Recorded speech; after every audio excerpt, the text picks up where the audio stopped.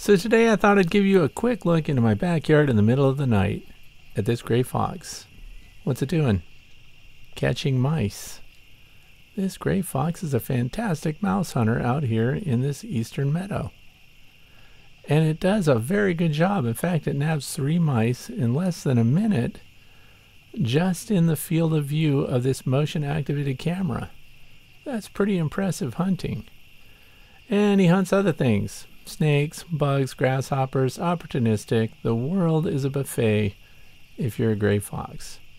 They look distinctive too, because coming up soon I'm going to show you what the red fox looks like in comparison. But there's a lot going on out here. Deer, coyotes, raccoons. They're all here. Look at this raccoon wandering through. This is the year of the raccoon. He smells something though, so he's going to go up a tree. There he goes, right up that maple tree. And here comes the gray fox back. Look at his tail posture. He's bothered. There's something on his feeding trail there.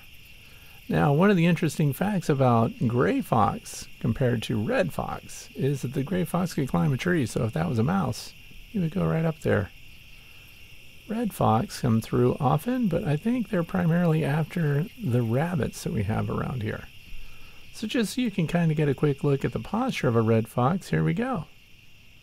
They're pretty much the same size. There is a difference in tail length, but look at the shape of its head, especially when it's alert and it stands up to listen to the environment there. You see a distinction, and it looks like their mouth is a little bigger. Does not climb trees, and is a wonderful hunter of also woodchucks, which I don't mind if they take those away because they eat my sunflowers. Let's go to the bee yard. Look who's here. The raccoon. A big one. This is the first time I've ever had a raccoon visit the bee yard, and she's probably got some baby raccoons out there in the woods. She's clambering around trying to figure out how to topple or cause some mischief with these beehives. Wait, don't you have alarms out there? Yeah, I do. And that's why that raccoon didn't stick around. Motion activated alarms at night keep things out of your bee yard. Thanks for watching A Nature Moment. I'm Frederick Dunn.